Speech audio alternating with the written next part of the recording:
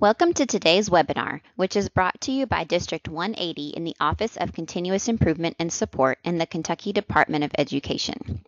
This webinar will provide more guidance on how to use and navigate the school-based decision-making SBDM training materials necessary for training SBDM Council members. Our agenda is on the screen. During this webinar, we will discuss the purpose of the training materials, review the contents included in each training module, and discuss what work needs to be done before, during, and after the training. Let's start with looking at the purpose of the training materials. Pursuant to KRS 160.345, all SBDM Council members must receive annual training relating to the process of school-based decision-making. New members must receive 6 hours, and members who have served at least a year on Council must receive 3 hours training.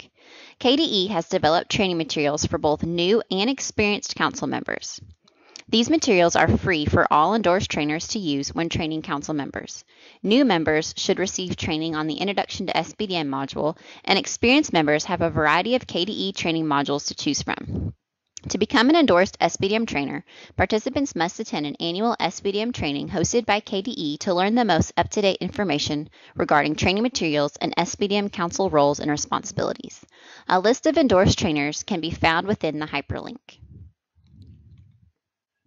Now we are going to talk about the contents included in each training module. Each training module includes a facilitator's guide, participant's guide, PowerPoint presentation, supplemental materials for activities, and an evaluation. Each facilitator's guide consists of the following: a script, which includes examples of what the trainer should say and when, an answer key for any of the activities in which the participants will engage, and a timeline suggesting how long to spend on each section of the training. In addition to the facilitator's guide, the training module also includes a participant's guide that will be given to each member participating in that training. This guide mirrors the facilitator's guide and allows participants an opportunity to follow along and take part in discussions and activities. This is a great resource for members to take notes on, write in the answers, and keep for reference. Next, let's look at some training ideas for consideration. Prior to conducting the SBDM training, KDE encourages you to do the following. Read through the facilitator's guide thoroughly to get a clear understanding of what you will need to say and do. In the facilitator's guide, anything in blue is either an answer to an activity, information the trainer will want the participants to think about, and/or information the trainer will need to know him or herself. Anything in red is what the facilitator will say to transition or to start a conversation. Prior to the training, trainers should print materials needed for the training, including the guides, activities, sign-in sheets, and evaluations. All materials needed are found on the front of your facilitator's guide.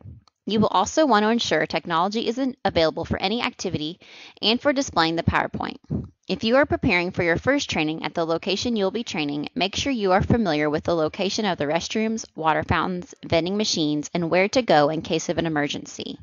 Try to get to your location early so you can prearrange the space conducive to your training if necessary. On the training day, have participants sign into the training.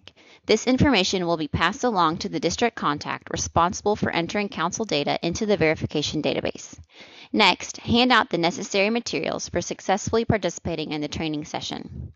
During the training, engage participants through a variety of activities such as conversations, hands-on activities, think, pair, share, and group presentations.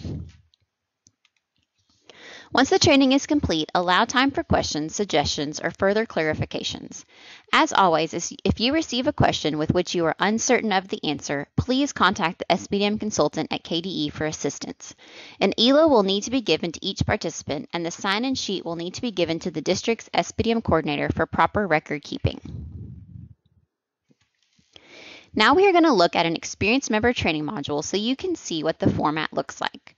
All training modules have the same format. We will break down the facilitator's guide first and then glance at the participant's guide.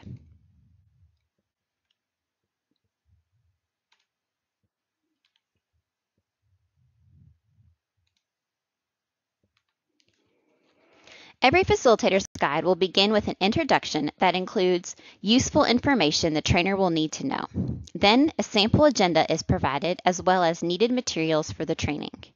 As you can see in blue here, this information gives guidance to the trainer of the first steps the participants will need to do to begin the training. On page 2, you will see in red the word say.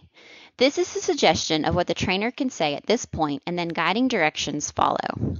Under Getting Started, each scenario is given and sample answers are suggested in blue.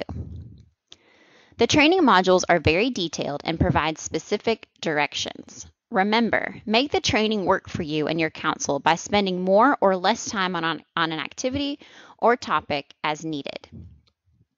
Towards the end of the module, you will see a paragraph to conclude the training and next steps at that point.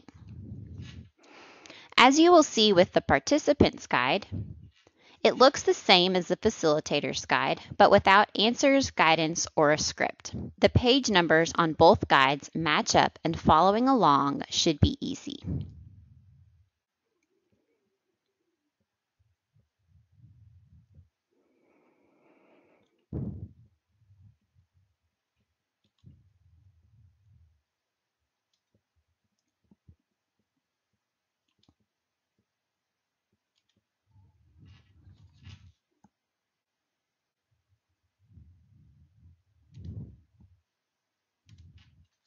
Thank you for participating in today's webinar. You have been provided with a brief overview of the SBDM training materials and how to use them effectively.